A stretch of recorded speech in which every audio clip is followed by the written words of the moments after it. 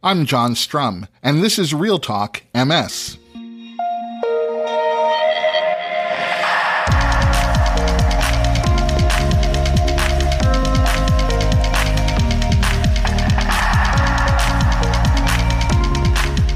It's June 27th, and we have a lot to talk about.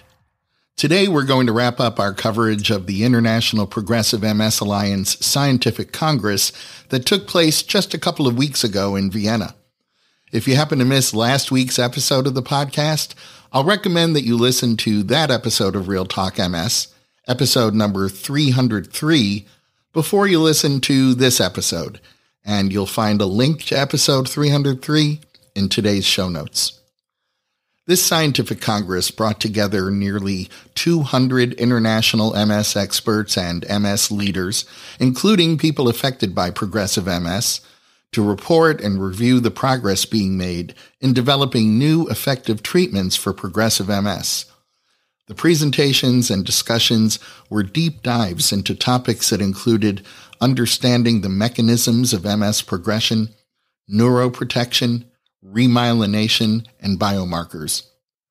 As someone who was affected by progressive MS, I'll just say that these topics are the topics that people affected by progressive MS would clearly label as most urgent. As the second day of the Scientific Congress got underway, I had a chance to catch up with Professor Xavier Montalban. Professor Montalban shared his thoughts on the role of the International Progressive MS Alliance and talked about what we had seen and heard during the first day of the Congress.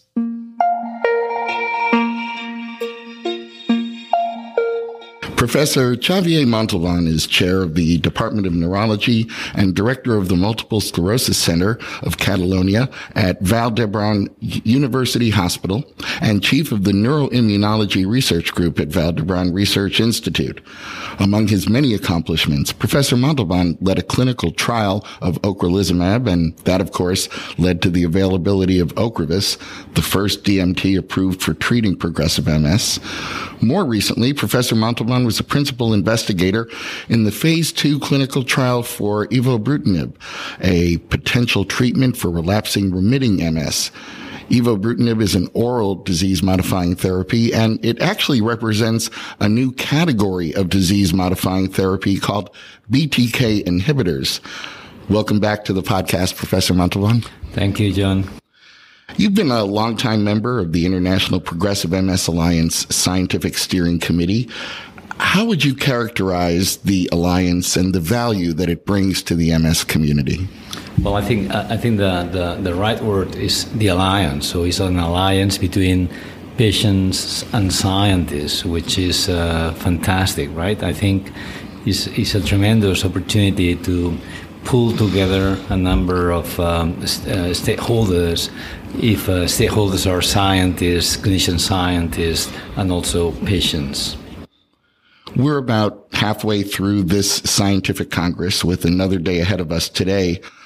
Among the presentations that we heard yesterday, what stands out to you? What's been your takeaway from day one of the Congress? So my takeaway was that we had two brilliant reviews by Tanya Kuhlman and Has Lassman.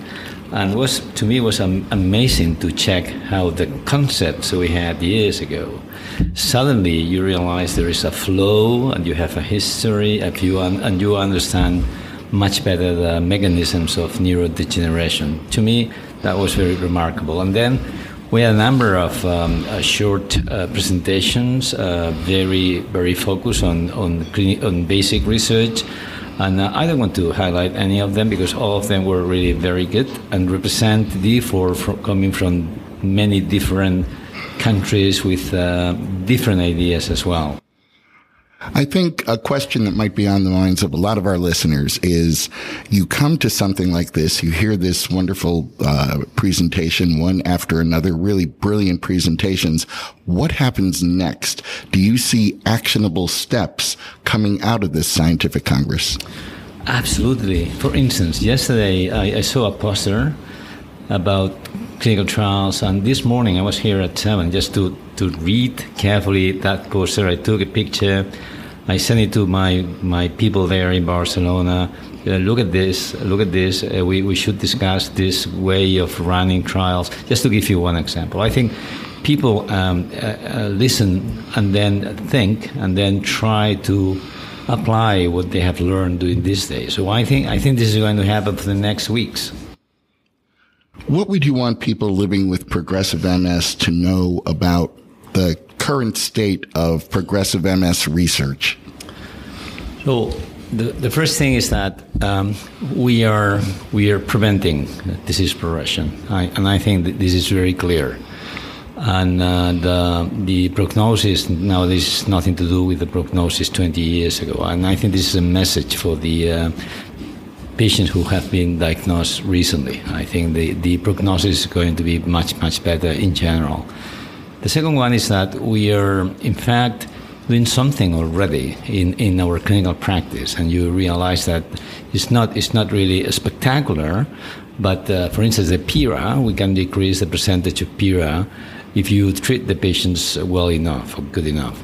So, and then the last message is that there is a tremendous effort in research trying to identify the different mechanisms leading to neurodegeneration, and step by step we are starting new phase 1, phase 2, and even phase 3 trials trying to deal with that. You know, over the last day and a half, I think a lot of my listeners have heard that word mechanism over and over again. And I guess I should just take a moment to point out that when you identify a mechanism, it becomes a target for therapy. Now you have something specific that you can go in and find treatment for to resolve it. Correct.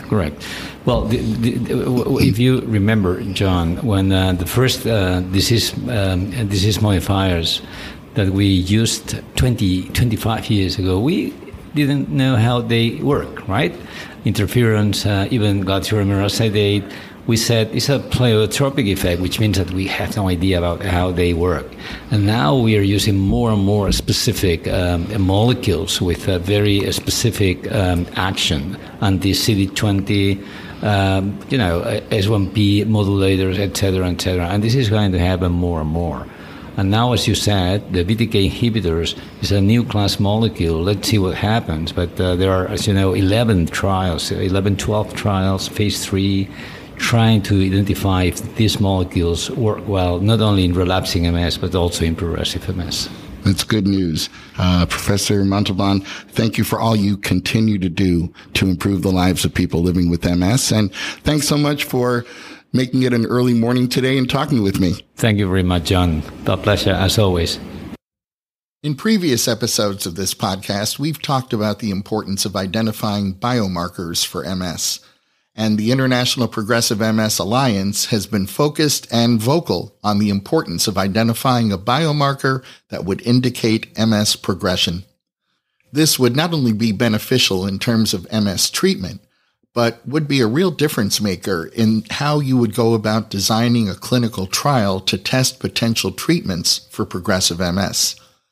Professor David Leppert presented a deep dive on 2 different proteins that continue to show promise as potential biomarkers: neurofilament light chain and glial fibrillary acidic protein, or GFAP for convenience sake. Professor Leppert and I talked about how having a reliable biomarker for MS progression might impact MS treatment and MS research. Professor David Leppert is an associate professor in neurology at the University of Basel, where he founded the Clinical Neuroimmunology Laboratory. If I shared all of Professor Leppert's remarkable credentials, this would be a very long introduction. Many of you may be interested in knowing that while he was at Roche, Professor Leppert led the development of Ocrevus.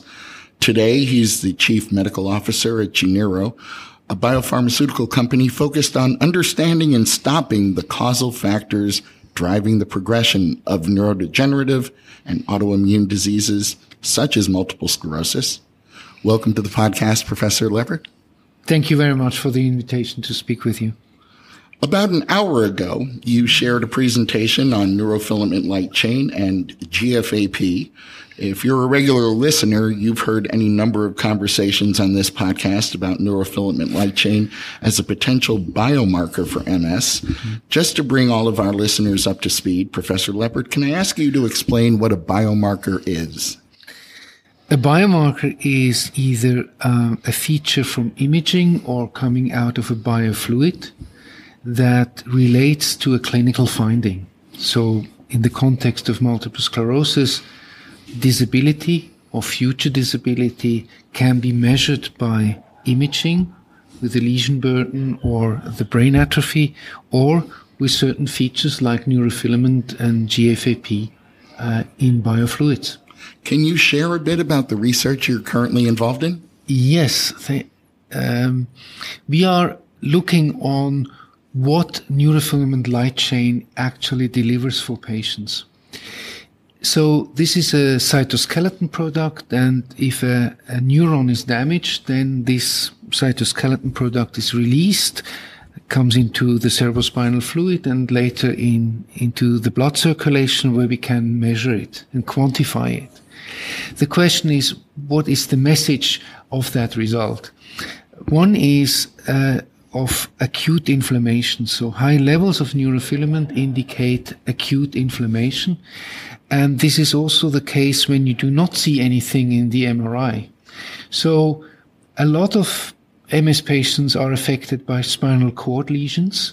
They are normally not imaged, but this is captured by neurofilament light chain increase. So this is a more comprehensive biomarker than what we have with MRI. And it is also more timely.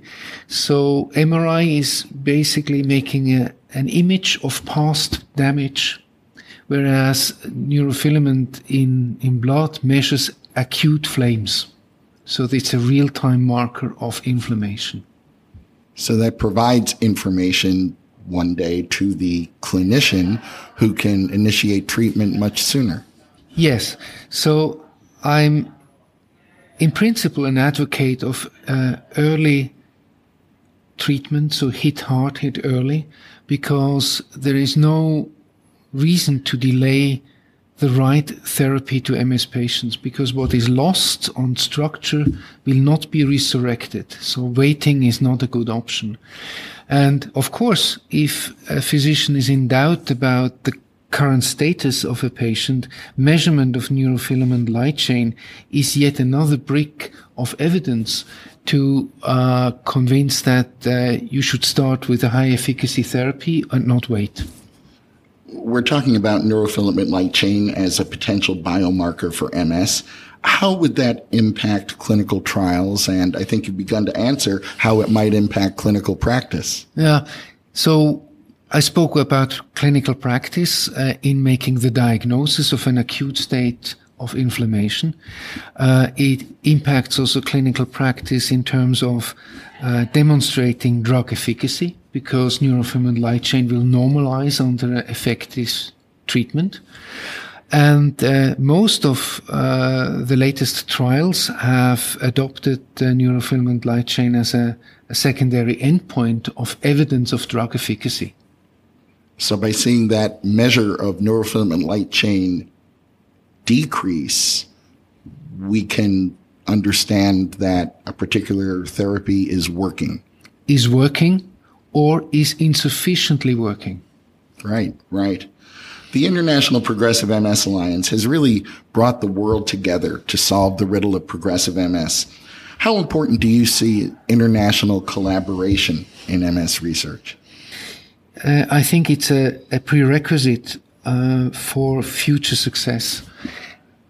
Disease progression in MS is a difficult task to solve. We have very little therapeutically. We do not anticipate correctly which direction an individual patient will take. So will she or he remain stable or will progress, etc. And these tasks can only be addressed by international collaboration, because each lab, each scientist has a specific skill, and it is this connection that is a prerequisite for future success on a very difficult task. What would you want people affected by progressive MS to know about the current state of progressive MS research? I would like to convey that we make steady progress in order to understand progression as a phenomenon, specifically in a preclinical state, so before it has occurred. So that is the prerequisite for early intervention. Once we have drugs that are more effective than the ones we have already. Currently, there is only one drug licensed for primary progressive MS, another one for secondary progressive MS, but their mode of action is anti-inflammation. So it has somewhat a peripheral mode of action to impact the core of progression. And we are awaiting new compounds, new approaches that will help, likely in a combination therapy between an anti-inflammatory and an anti-neurodegenerative compound to ameliorate the perspectives of patients with progression. Professor David Leppert, thank you for all you've done and all you continue to do to improve the lives of people who are living with MS. And thanks so much for talking with me today. It was a pleasure. Thank you. Dr. Ann Cross is credited with discovering the role of B cells in the pathogenesis of multiple sclerosis. That discovery, of course, led to the development of highly effective disease-modifying therapies that target B cells, treatments that include Ocrevus, Rituxan, and Kesimpta. Dr. Cross is also a member of the International Progressive MS Alliance Scientific Steering Committee, and I had an opportunity to talk with her about the role of the Alliance, the importance of international scientific collaboration, and some of the presentations that we had seen and heard during the first day of the Congress. Dr. Ann Cross is a professor of neurology and the Manny and Rosalind Rosenthal Dr. John Trotter MS Chair in Neuroimmunology at the Washington University School of Medicine. And Dr. Cross is also a member of the International Progressive MS Alliance Scientific Steering Committee. Welcome to the podcast, Dr. Cross. Oh, thank you very much. I'm glad to be here. Why is the International Progressive MS Alliance important when it comes to progressive MS research? I think it's important because, first of all, it is international, and there are great scientists all over this world, and it brings together groups of them. This meeting has really shown that. I've seen a lot of people talking about projects that are between 2 or even 3 or 4 countries, and it's all aimed at progressive MS, which is where we need to put our focus as far as research and treatment is now. I take care of patients too, and that's the group of patients who are people with MS who are in most need of good treatments. And what's your role in the Alliance? I was asked by the National MS Society of the United States to represent them on the scientific board. And I guess that was 3 or 4 years ago. This is the first actual in-person meeting we've had, so I'm excited to be here. Well, I think everybody is very, very happy to be getting back to face-to-face meetings again, for sure. We're through the first day of the Scientific Congress. Can you share some thoughts about what you've heard today? I have heard a lot of extremely interesting and varied research projects focused on the problem of progression in the progressive biology in MS. I think one thing that has struck me is that most of the research has been focused actually on either MS neuropathology. So I've been pleased that there's been a lot of focus really on people with the disease and tissues from people with the disease at this meeting. Other things that I've heard at this meeting that I found interesting, several of the speakers have mentioned mitochondrial dysfunction particularly in neurons and axons that are underlying some of the pathobiology of progressive MS. In the last session, we heard about DNA damage in mitochondria. So mitochondria can divide, and they can have damage to their DNA, which can perpetuate a damage that may be harmful to axons. We've heard a lot about the need for remyelination and how important myelin is to the survival and health of axons. So a lot of pressure on the idea of finding good treatments that will cause remyelination quickly. We heard some about toxic factors in the spinal fluid and how that might be causing damage in periventricular regions, which are common areas for damage in MS, as well as in the cortex.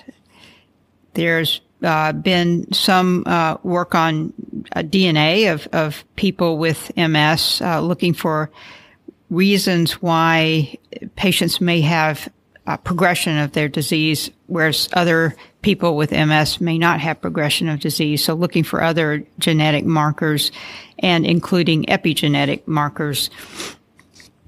There was some focus on microglia that surround some slowly expanding or slowly evolving smoldering lesions in progressive MS, and their uptake of iron, and that using that as an imaging signal to identify these particularly, or at least thought to be particularly bad lesions in the brain of people with progressive MS biology.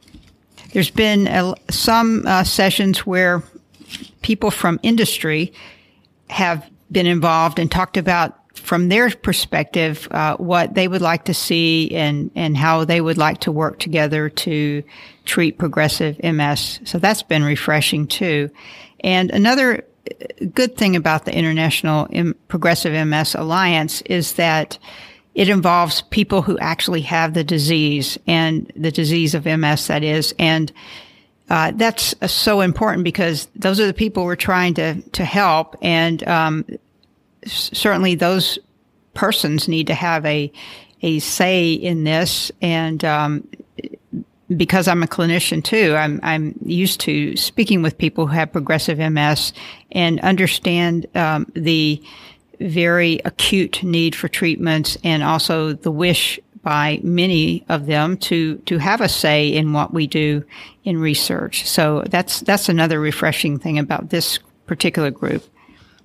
That's something that I've always admired about the Alliance, that they bring all the stakeholders to the table literally together, so that we have clinicians, we have research scientists, we have industry, we have people who are affected by progressive MS, and the exchange of ideas is so valuable. Collecting all of those diverse perspectives is so necessary at arriving at the kind of solutions that are really going to serve the patient population.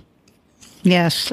Another interesting thing is this meeting seems to involve people who've been in this investigative space for many years, like myself, as well as junior people who are just coming into the MS research arena, and mid-career people. And that's kind of refreshing too. And I've had the chance to talk to some young investigators and learn what they're doing, which many of which are doing incredible things. And that certainly gives me a lot of hope for the future. Well, speaking of that, what would you want people affected by progressive MS to know about the current state of progressive MS research? Well, in terms of progressive MS research, I first of all tell a lot of my patients who happen to have the progressive subform that the whole field has really shifted focus now that we have many good therapies for the relapsing subtype of MS, although there's probably a lot of overlap between relapsing and progressive biology of MS. But nonetheless, people who have purely progressive disease and are progressing, I like to reassure them and give them hope, because people in the field have really turned their focus on progressive MS. The whole research endeavor in the MS world seems to have changed focus, and in realizing that people with progressive MS biology need help soon. Well, I think that when the Alliance was first only a conversation among a few people back in 2010, and then seeing its launch a few years later, I think that was always part of the mission, to make progressive MS research a focus, to raise its profile among the research community. Yeah, I'm very hopeful, because I happen to have been in the field long enough to have seen. So I started practicing before we had any disease-modifying therapies, and now we have over 20, and patients with early relapsing disease have a great future, most of them. And so, it's fun almost to diagnose MS in people, because if they have neurological problems, that is, because often the alternatives are much worse, and we can treat MS, and it's just so refreshing and nice to be able to discuss therapies. We have so many therapies that it's almost problematic to choose among them, but that's a good problem to have. So I've seen that transpire during my career so far, so I'm really, really hopeful that we're going to see a similar plethora of treatments for progressive MS biology within a decade or so. Dr. Ann Cross, thank you for all you have done and continue to do to improve the lives of people who are living with MS. And thanks so much for talking with me today. Oh, I thoroughly enjoyed it, and I'm so happy to be at this meeting. The nearly 200 international MS experts weren't the only attendees at this scientific congress.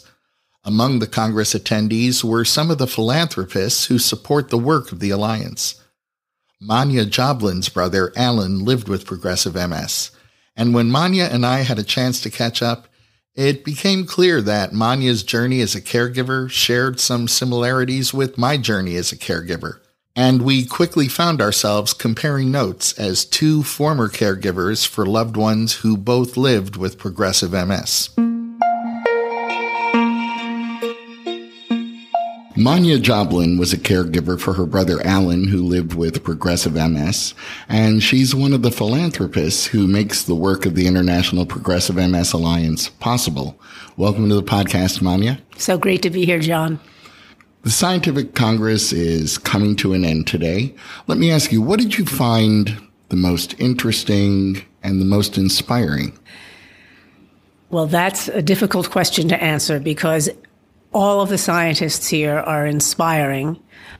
I just am so in admiration of all the work they do day to day. It's such a slog to do this kind of detailed work and to keep the wide view of what they're doing and how it may affect people also in mind. And it's just such a privilege to be here and listen to them work and tell us about their work. Let me ask you, what motivated you to support the research the Alliance is doing? My brother lived with primary progressive MS for 43 years.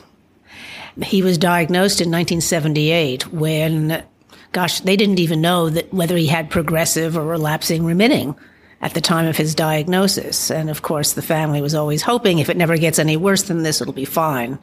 That hope was obviously not well placed, because we just didn't know. And for most of those years, there was no research into progressive MS. When the Alliance was formed, it was just a gift to those of us who wanted to support research. I have to say that what I'm doing is really following in the footsteps of my parents, who set up fundraising in the mid-'80s and also followed in their footsteps in caregiving with my brother.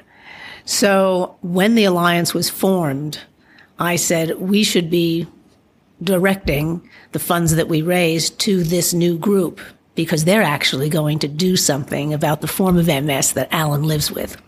And so that's why we did it. What would you want our listeners to know about the International Progressive MS Alliance? That it is spectacular in its excellence. The way the group approaches research and approaches the scientists and approaches the projects that it must choose among is just so on point. And they never lose focus of the point of it all. And I've just never seen a group be so well organized and so well focused. And, gosh, it's just excellent. Everything about it is excellent. The people, the mission, their approach to it, and what they're accomplishing. All I can do is say yes to all of the above. I completely mirror everything that you have to say about it. Your observations tend to be my observations. So I think they're doing more than they're doing more than a few things right. Yes, they certainly are. I have to say, being here, my brother did die in 2021, and being here is bittersweet because we don't know when the breakthroughs are going to come. The mini breakthroughs are coming all the time now, fast and furious, but big ones that are going to make real difference in people's longevity and ability really to live productively with progressive MS. Who knows when that's going to happen? But it's a little difficult to look forward to that and to celebrate it in advance, knowing that Alan couldn't take part in it. But he couldn't take part in it from the time he was diagnosed because it was just too early on. The flip side of that is that I get to see and be reminded of all the work that goes into this, how long it takes, how detailed it has to be, and how each scientist builds on all their colleagues. And I say, well, there are reasons why Alan couldn't partake, and others will. So bitter and sweet. Once again, all I can do is say you tend to say what's on my mind as well. Well, I know you've lived through this too. Absolutely. My wife had some background in healthcare as a professional, and she was trained as a healthcare researcher. So she understood the runway necessary to get to the next step, to be able to crack the code and figure out the riddle of progressive MS. So I don't think there was ever any sense in our household that something was going to happen today. She was quite determined that I continued doing the work to make sure that other families didn't necessarily have to endure what your family and my family did. So yeah. I'm glad we're both here doing that work. I am too. When I was through with my caregiving, let's put it that way, I said, well, this has been meaningful and intense. And what can I do with that experience? Because it was meaningful while Alan was alive, but can it be meaningful now as well? And so I've also been involved in the MS Friends program as a peer connection with other caregivers, and that's important. I know this is not about this alliance, but what I'm saying is I want to encourage caregivers to take advantage of as much that the society offers as the researchers can. I always like to remind my listeners, because I think I tend to know it firsthand as you do, that MS affects families, not just individuals. And right. You're absolutely right. I think it's so important that caregivers pay attention to the resources and support that is available to them. The funny thing about MS is because of its progressive nature, I think very often at the beginning, the other family member can perhaps shrug their shoulders a bit and say, this isn't a big deal. If you happen to be someone who's living with progressive MS, it becomes a big deal. And so the role of the caregiver sort of evolves as the disease progression continues. Yes, absolutely. And so I think even when we say to ourselves, doesn't seem like it's going to be a big deal, avail yourselves of those support resources that are available, because they will become important. Yes. And families are intricate. I mean, today's sessions, this morning's sessions at the Alliance conference has been a lot about biology, only a small amount of which I understood. But the intricacy of the work that's being done and the interconnectivity of not only project to project, cells to cells and projects to projects has been impressive. That's true in families, too. I mean, we know relationships in families are intricate and different and combine all sorts of, a universe of things. All of that is intensified during illness, and especially with MS, with the uncertainty of what's happening day to day or year to year. So you can't underestimate how much you may need to lean on other people, and the society is there to help you. As you were talking about some of the intricate science being discussed and how much of it a lay person might grasp, here's what I always found to be true. Sitting in sessions where the science gets pretty complex, I always try to circle back, do a little homework so I can explain it on this podcast a little bit. But even before I was doing that, what I always took away was the passion and commitment that these experts, these scientists bring to the work. It is so clear that it is not just their job. Yes. And that in itself, I think, was very reassuring to me. And frankly, one of the reasons that I try to include so many of these experts on episodes of the podcast, because I think that sometimes we have this image of the scientist in their lab coat in a rather sterile setting, and the fact is they're quite human. They have passion for the work that they do, and that drives them. And we need that kind of drive when you're trying to unravel something. As we talk about the science being complex. Well, progressive MS is complex. Absolutely. They have to have passion because it's such a difficult job. It's difficult to get to do the job because you have all the years of training you have to do, all the competition to get funds, and all of the obstacles in the way. Not the least of which I learned last night at dinner, speaking with one of the scientists, is the challenge of industry poaching the best of your lab staff. I mean, who knew about that?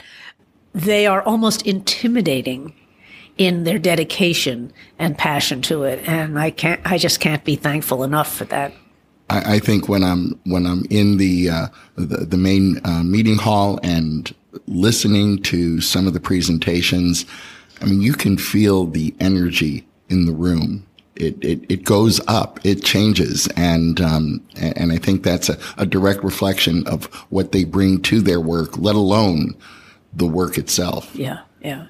Well, and I just can't praise highly enough the alliance itself. What this group of national MS societies and scientists have accomplished in creating this group and in organizing it and in bringing themselves together, recognizing that even in this time of post-pandemic Zoom meetings and this in-person, the value of meeting in person and exchanging ideas and talking through notions and inspiring each other, it's real and it's palpable here.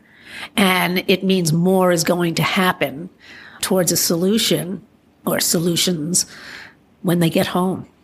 You're absolutely right. Well, Manya Joblin, thank you for being a powerful voice in the MS movement and for supporting the work of the International Progressive MS Alliance. And thanks for talking with me today. Thank you so much for inviting me. That's going to wrap up this episode of Real Talk MS and our coverage of the International Progressive MS Alliance Scientific Congress. Real Talk MS is powered by the National MS Society, and you can share this episode of the podcast by letting your friends or family members know that all they have to do is point their web browser at realtalkms.com/304. You'll find that link in today's show notes so you can easily copy and paste it right into an email or a text. And if you have a minute, I hope you'll visit the Apple App Store or the Google Play Store and download the free RealTalk MS app for your iOS or Android smartphone or tablet. It's the best way for us to stay connected. The app will automatically download the latest episode of RealTalk MS. You'll be able to access any of our past episodes. You'll be able to save your favorite episodes, and it's a great way for me to share bonus content with you. And spoiler alert, there'll be some bonus content available in next week's episode of the podcast.